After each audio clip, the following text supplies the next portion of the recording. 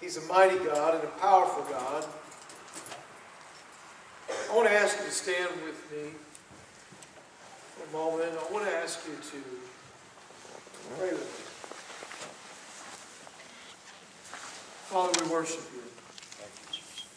God, we glorify you tonight. Father, as we come together tonight in this prophetic moment, we worship you. We praise you and we honor you. And Father, I acknowledge tonight, as we enter into this moment of worship, prayer, word, impact from your supernatural presence. God, we invite your Holy Spirit into this house as we've worshiped tonight and we've come and we've gathered to praise. And tonight, God, I pray that your absolute stirring would rock our lives. God, we pray tonight that you would awaken us, stir us, and Father, we gather here with purpose and intent. I pray for those who might be struggling. We pray for those who might be lost or not part of the household of faith. We pray for those that do not have a relationship with Jesus Christ, that they would come into that relationship. And Father, tonight I pray that as you utter your words in your power and your strength, that you would awaken your church. God, tonight I invite your church, your people, to worship you. For God, you dwell in the praises of your people. God, there's power in the praises of your people. Because your power comes forth, your presence, your anointing. God, as I pray tonight, I pray that you would open your atmosphere and pour out your Spirit upon us. Father, we worship you. God, we worship you.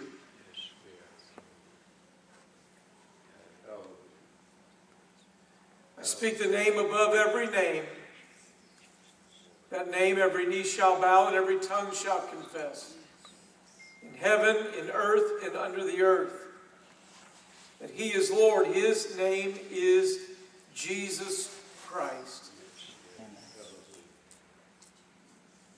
Born in a manger, died on a tree, put in a tomb, rose again, ascended to heaven and coming back.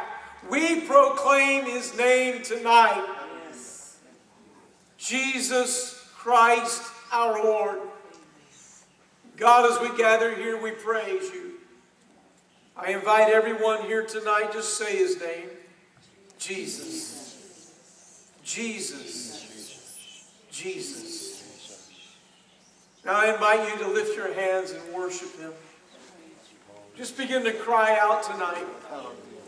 Begin to call out tonight, Jesus. Jesus. Jesus. Jesus. You are holy. You are holy. Come on, church, just worship him tonight. Worship him tonight. Worship him. Lord, you are holy. You are holy. You are mighty. You are mighty. You are mighty. The whole earth is filled with your glory. We worship you. Call his name Jesus. Hallelujah.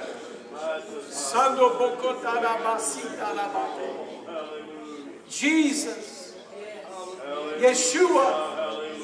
Jesus. Jesus. Jesus. Santo do Bobo Katarabate. Oh, worship him tonight, church. Worship him tonight. God wants to move in this house tonight. Worship him. Hallelujah, hallelujah, hallelujah. Sando do Bobo Katarabate. Sholobo Kotarabasandalabata. Hallelujah. Hallelujah. Just cry out. Cry out. Cry out. Father, we worship you. We praise you tonight. God, you are God and you are holy. You are mighty and powerful. Mighty to save. Hallelujah. Hallelujah. Hallelujah. Hallelujah. Hallelujah. Holy, holy, holy is the Lord God Almighty. God, we cry out tonight that you're holy. Come on, church. Press in. Press in. Press in. We worship you, Lord. We praise you, O God. Hallelujah.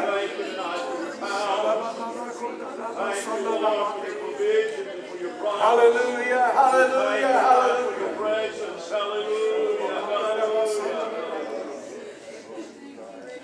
God, we praise you. We praise you. We praise you. We praise you. Hallelujah. Hallelujah. Holy, holy, holy. You are holy, God. We praise you tonight. Hallelujah. Hallelujah. Just take your hands and wave them. Wave them as a wave offering to God. Father, we praise you tonight. Hallelujah. Hallelujah. Hallelujah. Hallelujah. Hallelujah. Hallelujah. Hallelujah. Hallelujah. Hallelujah. There's healing in His praise, in His presence. Father, we pray for healing tonight. We pray for anointing tonight. We pray for a setting free tonight. Father, we worship you tonight. You are mighty and powerful and glorious. God, we rebuke the devourer tonight. We tear down strongholds in the name of Jesus Christ of Nazareth. God, I rebuke evil spirits. We command curses to be broken. We command the demonic presence of Satan to leave this place in the name of Jesus.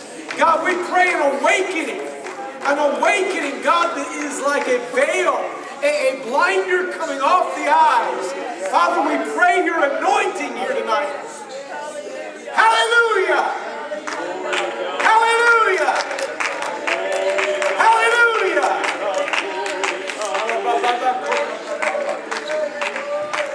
Hallelujah! Hallelujah! Hallelujah! Hallelujah! God, we cry out tonight. You are holy. You are holy. You are holy. Hallelujah.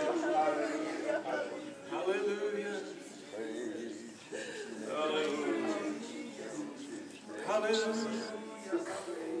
Hallelujah. Just say His name, Jesus. Jesus. Hallelujah. Thank you. Thank you, Jesus, for dying for our sins. Thank you, Jesus, for carrying the weight of our burden. Thank you, Jesus, for saving our soul. Thank you, Jesus Christ, for setting us free. Thank you for the miracle of salvation. God, we praise you tonight. We thank you for sending your Son. We pray in His name tonight. Hallelujah. Hallelujah. Hallelujah. Turn in your Bibles to Malachi chapter 4.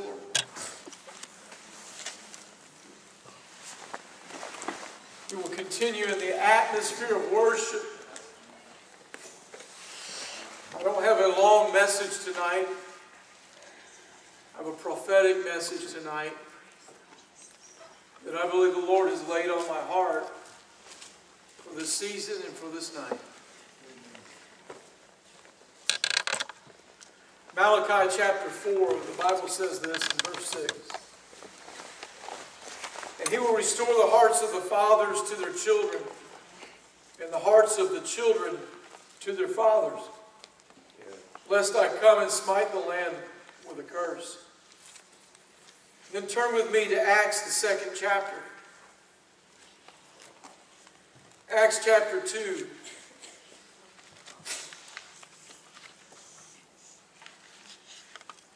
The Bible says this. But Peter, taking his stand in verse 14, with the 11 raised his voice and declared to them, men of Judea, and all who live in Jerusalem, let this be known to you, and give heed to my words. For these men are not drunk as you suppose, for it is only the third hour of the day. But this is what was spoken of through the prophet Joel. Now let me put this in context for a moment. The power of the Holy Spirit had just fallen upon the people in the upper room. The Bible says that cloven tongues, like as a fire, fell upon each one of them, and they began to speak in other tongues as the Spirit was giving utterance. Now there were people there from all over the area, all over the surrounding areas, languages, tribes. They came to celebrate the Jewish tradition. And although they were Jewish, they were still multicultural. Now the scholars will argue with that with you.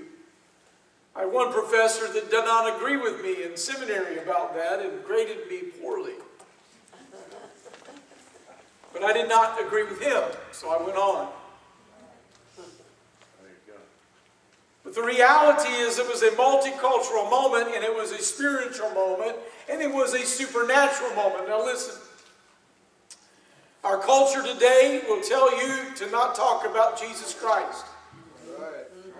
Our culture today will laugh at you if you mention His name. How could you believe in that stuff?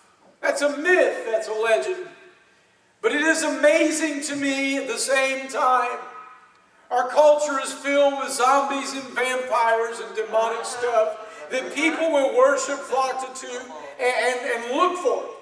Right. Help us, Lord. It's the truth. Amen. And so in a world that would say don't follow Jesus,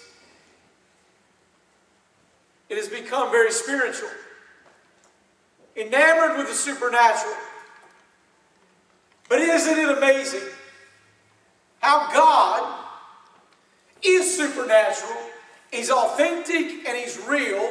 He walks with integrity and power, and people can run and chase whatever demonic thing they want, but the power of the Holy Spirit is the power that supersedes all of that, because it is truth, it is power, it is the presence of God manifest in this earth. God sent His Son. When sin entered the world, the sending of God, the mission of God, that through Him the world might be saved. And Jesus Christ entered this world, God incarnate, God among flesh. Yes. When Jesus Christ died on a cross, rose again, right before He ascended into heaven, He told the disciples, go and wait in Jerusalem.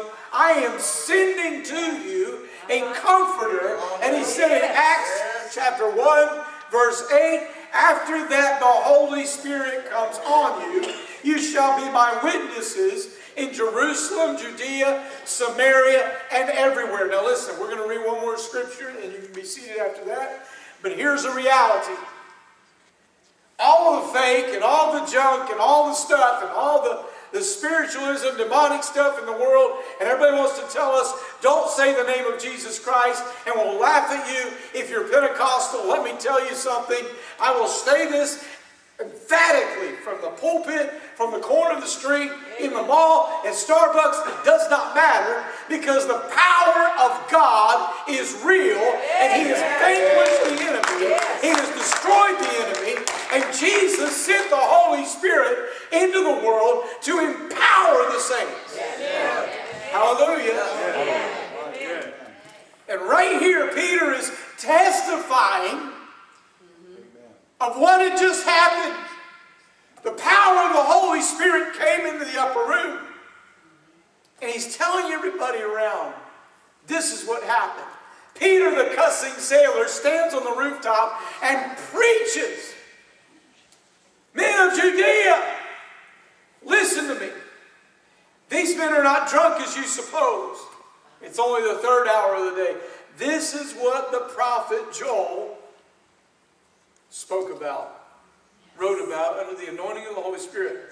And it shall be in the last days, God says, that I will pour forth of my Spirit upon all mankind, and your sons and your daughters shall prophesy, and your young men shall see visions, and your old men shall dream dreams, even upon my bondslaves, bondservants, both men and women.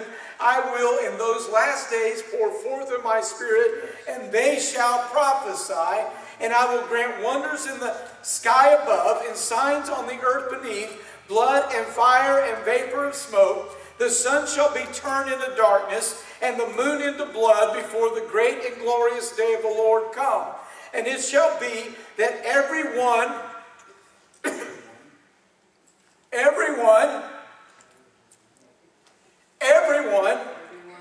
come on somebody, everyone who calls on the name of the Lord, of Jesus Christ, shall be saved. Now, somebody, a few weeks ago, I shared this with you the other day, and I talked about the reality. I was going into church on the Sunday night of the last big blood moon moment, and there were these people staring at the moon. And we went at church and preached and prayed and all. And later on, I wrote on my Twitter, Facebook stuff, a lot of people were watching the moon, but we must follow the sun, S-O-N, if we want to be set free. I had somebody respond to that on Facebook. They were not happy. That's all right. And they said it's prophetic, and they wrote in that Facebook post, and they specified Acts 2:20. And I responded to them, and I said, yes. Powerful verse in the context of Peter preaching his sermon as he quoted Joel in prophecy, and guess what? More than 3,000 people were added to the church that day. Yes. There was a revival that broke out. Yeah. Wow! Praise God. Amen. Hallelujah. Yes. Praise the Lord. Turn with me to Acts chapter 20. The Bible says this. Verse 7, on the first day of the week, when we were gathered together to break bread, Paul began talking to them, intending to leave the next day. And he prolonged his message until midnight. There were many lamps in the upper room where we were gathered together. And there was a young man named Eutychus sitting on the windowsill, sinking into a deep sleep. And as Paul kept on talking, he, talking about Eutychus, was overcome by sleep and fell down from the third floor and was picked up dead. Yeah. But Paul went down and fell upon him. And after embracing him, he said, "Do not be troubled, for his life is in him." And when he had gone back up and had broken the bread and eaten, he talked with them a long while until daybreak. And they left. They took away the boy alive and were greatly comforted. Father, we praise you. We pray your anointing on your word tonight. We pray that you would strengthen our faith in our life and guide us in your word. And God, that you would stir us deeply in your power. In the name of Jesus Christ of Nazareth, in the power of your Holy Spirit, we pray. Amen. Amen. Amen. You may be seated. Apostle Paul in the scripture, he had left Ephesus in a kind of a riot moment. They were mad at him in Ephesus. They had figured out the economy had shifted because Jesus had come to town. Praise the Lord. And those that did not follow Jesus Christ, and that were the merchants selling the trinkets from the temple Artemis or the goddess Diana, they were mad because their business had gone down because people did not buy the idols and the trinkets because they were following Jesus. And there was a riot and a fuss. And when everything kind of calmed, Paul left town and he traveled. And this moment he is in a place called Troas. And he arrived there and he was preaching to the people. And he was talking with them and preaching and preaching and preaching. And the Bible says that he kept on preaching, intending to leave, but he kept on going. And he kept on preaching. He was planning to leave the next day, and he prolonged his sermon until midnight because he was trying to get it all in before he left. And the people were perhaps hungry for the word, but there was this young man named Eutychus sitting in the windowsill, and he was there. And as he preached, Eutychus did what many of us might do. He fell asleep. And Eutychus fell out of the window, and he fell down to the ground, 3 stories below, and he was dead, died. In 1906, 80% of the population of the United States of America attended church on any given Sunday. By 1996, that percentage was 40%. By the year 2006, it was 20%. A few years ago, it was 12.4%. And today, in a population of 322 million people, less than 10% of our population will attend church this coming Sunday. Now, there are people that will say, oh, no, we're still a Christian nation. But the reality is this. If we will wake up and get our head out of the sand as the church, the people of God, we will understand that we have become like sounding brass and clanging cymbal. We have not engaged the culture in which we live. We have decided too often in our life, it is easier to go through the motions of life and the tradition of life and the religiosity of life, where we come in and we go out, but we never seem to impact the world. In fact, often the world impacts us more than we impact the world around us. So in this great world of 3.2 billion people, there is a great need for somebody to stand up and proclaim that Jesus Christ is the Lord of Lords and the King of Kings. And yet tonight we find that there is a problem not only in the world or society, but in the church.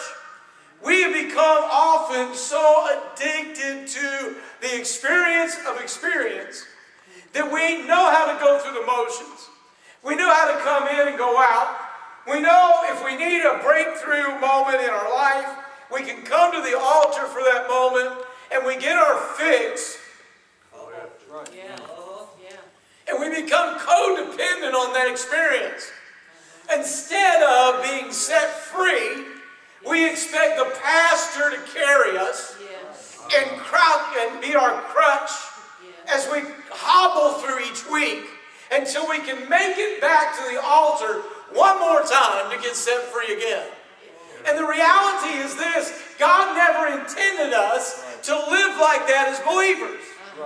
He intended us to be set free and live in victory and in power. But we come and we pray, and then Monday we find ourselves right back where we were before Sunday. And Tuesday and Wednesday, and finally we're calling the pastor, "Pastor, help me!" Come on, Sister Block. Help me! And we missed it. We missed it. Because that is not what was intended ever.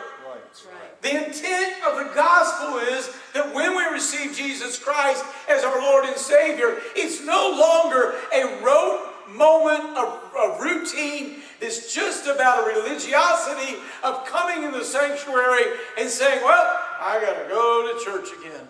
No, it's about being in love with Jesus every day of our life. So when we're going through the valley and we're going through the fire and we're going over the mountain and all Hades is breaking loose, that we can walk along and say, greater is He that is in me than he that is in the world. I've got the power and the presence of Jesus in me. I don't care what anybody says or thinks. I'm going to follow Him and live in victory. Hallelujah. Amen. Amen. Amen. Come on, praise Him.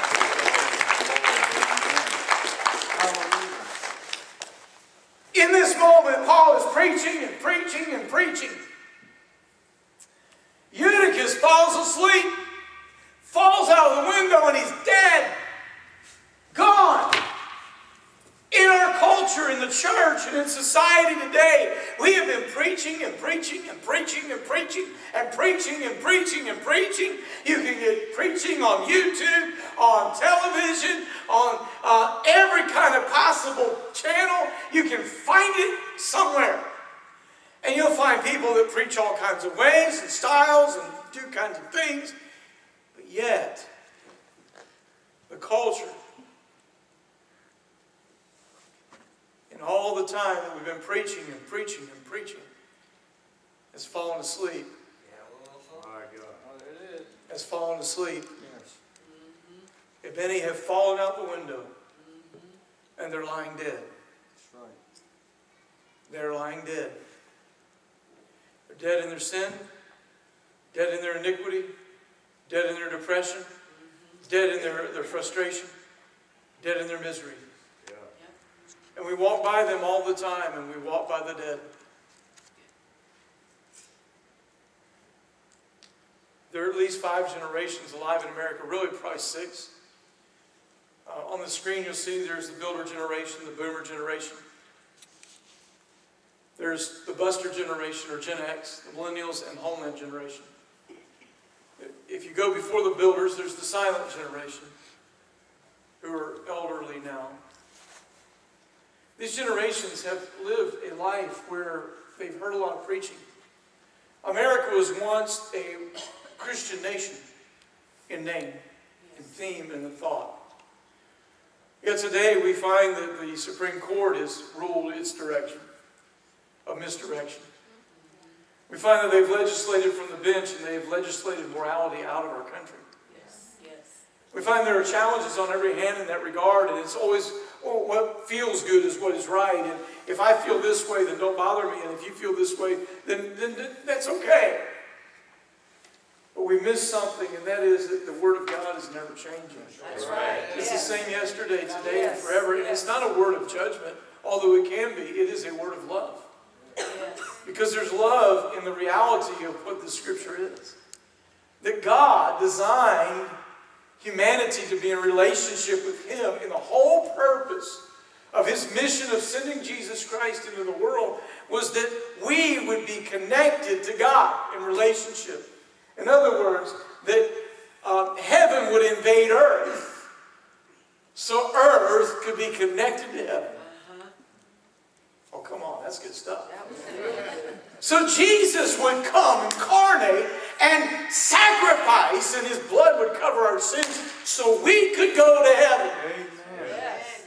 The absolute mission of God. Praise God. The Yes. builders lived a life where they worked and they worked and they worked to build a nation. Put a roof over the head and food on the table, and boomers would come along, born primarily after World War II as a population boom exploded. At that time, the largest generation ever born in the United States of America, but the first generation, it was born about 1942, 44 to 1962, 64. The first generation to walk away from God in church. And parents would say, "What's wrong with you?" And children would say, "You don't love me." "Of course I love you. I put a roof on I put a roof over your head and food on the table and clothes on your back." And children would say, "But you never tell me you love me." And they would say, "Come on, let's go to church." And children would say, "I don't want your church. Right. And I don't want your God. But I want to do things my way because it's all about me. My money, my life, my stuff, me, me, me." Became known as the me generation. Right. Sexual revolution, drug culture, rock and roll, Woodstock, everything. Moral decay, because it's all about me. They would birth a generation called Gen X. The busters, because it became one of the most depressed, discouraged, outcast generations in the history of America. One of the smallest generations ever born in the history of America, because boomers didn't have as many children as their builder parents did. Because it's all about me. Gen X became the first latchkey generation in America, where kids would come home from school and they would find a key in the flower pot, let themselves in the door, and hang out for 2 or 3 hours while mom and dad worked. Yeah. Because they needed the money to buy more stuff, because it's all about me. And Gen X would say, hey, I want to do my things my way. It was a depressed generation. It's got a lot of names. It's the 13th generation of America. It's the last generation, the lost generation. The generation after, or the generation after the baby boom, but also known as Generation X, who would have children called the millennials. Millennials born from 1982-ish to around the year 2000, who were wanderers in many ways, but began to search and wonder, and now they became the third unchurched generation in the United States of America. America going to sleep, where the population is falling out of a window, lost away from God. That's right. And then around the year 2000, 2001, the homeland generation would be born. A generation that never knew a world without cell phones or cable television. In fact, by that time, cable television was digital. It was no longer 10 or 12 channels, it was 200 channels. That's right. Everyone had a cell phone. Everyone does what they want, when they want, how they want. Church, tonight, I communicate to you. It's almost midnight. It's almost midnight. Midnight is here. Jesus is coming. Jesus, Jesus, Jesus. Time is short, Yes. and people are dying, Yes. lying in the street. Now tonight, that may be you. You may say to me, Pastor Sean, I've gotten weary and tired, and I do the church stuff, but I've lost it. I don't feel God like I used to feel Him. I wonder if He's still there, and it seems like He doesn't answer my prayer or hear me when I cry out. You feel like you've been thrown out the window and you've fallen down and you're dead. Quiet. Tonight, I communicate to you. Yes. Just like Paul did. He didn't say call the funeral home. He didn't say call the pallbearers. He didn't say call the florist. He didn't say let's go make arrangements. The minute he saw what happened, he ran out of the house. He ran down 3 flights of stairs and he covered Eutychus. The Bible says he fell on him.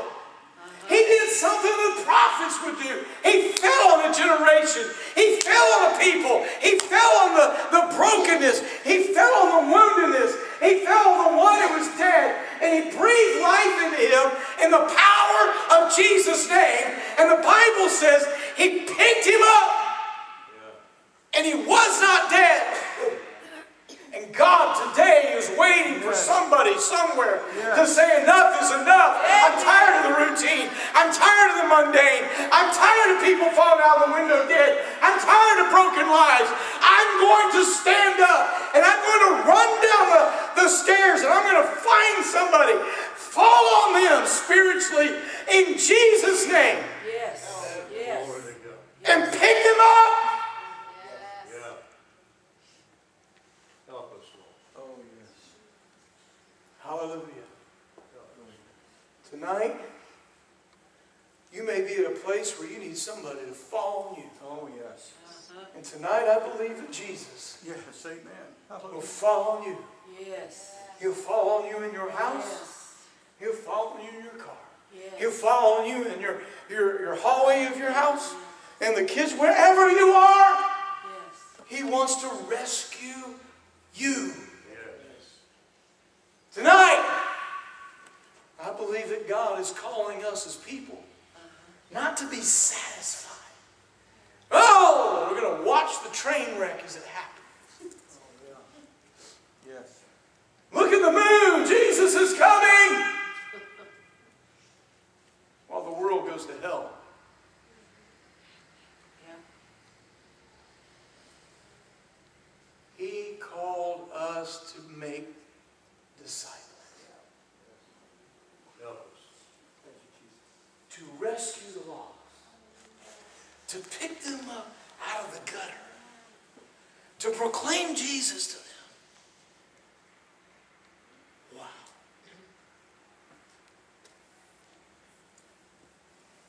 I probably shared this story here before some time ago. My mother was a devout Catholic. Her mother was a devout Catholic. My mother was born in northern New Jersey. Her mother was born in New York. My grandfather was born in Brooklyn. They were good Irish Catholic people, obviously. Their name was Kelly. She went to Latin Mass as a little girl, had a rosary, the whole deal. She met my father on a blind date. His father died when my dad was 15. The first time Dad ever drove a car. He drove to the hospital. His father never came home. He died from alcoholism. My father was 15 years old. The only thing he knew as a role model in his life was his daddy. So he became just like him. Partied hard, ran fast, became an alcoholic. Went in the Air Force during Vietnam, got his draft papers in his pocket, and went down an Air Force recruiter. Ended up in Thailand, but on his way there he met a woman, my mother, on a blind date in Biloxi, Mississippi. She didn't know he was an alcoholic. They got married. Every chance he had. Nights, weekends, he drank. Weekend warrior. Drinking all the stuff he could get. When he got back from Southeast Asia, he went to school in Tarrant County Community College at night. Worked at the phone company in the day, but every weekend he was drunk.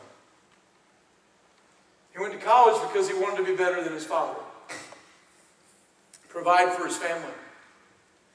One night, a guy named Barry, who was the teacher of the class, professor, math class, asked my father, Tim, you want to go get a cup of coffee? Now, my dad liked coffee second to alcohol.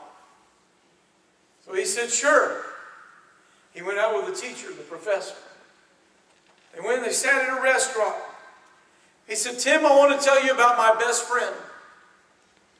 His name is Jesus Christ. My dad said, wait.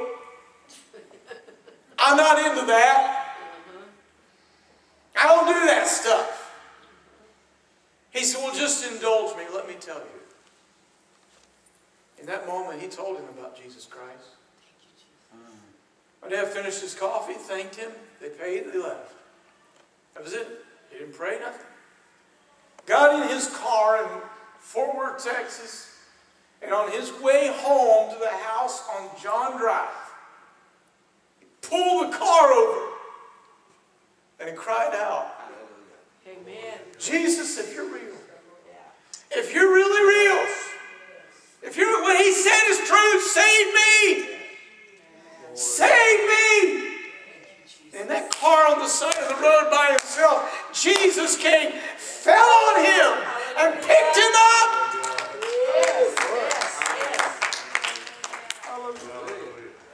Jesus Christ will do the same thing in your life. He'll pick you up, set you free. Amen. Hallelujah. Hallelujah. Praise God. Amen. Hallelujah. Hallelujah. Pastor Sean, how do you know this stuff is real? If it was just pews and carpet in a building, I wouldn't be here. Because all this stuff's going to go away. Yes. But my God is real, and I can feel Him in my soul. Hallelujah! Praise God. Hallelujah! Yes, amen. Jesus wants to pick us up. He wants to pick the and put life in it. He wants to pick the church up and put power in it. He wants to pick the people up and put power in them. When we walk down the street and something happens, we expect life, and life comes in Jesus' name. Hallelujah!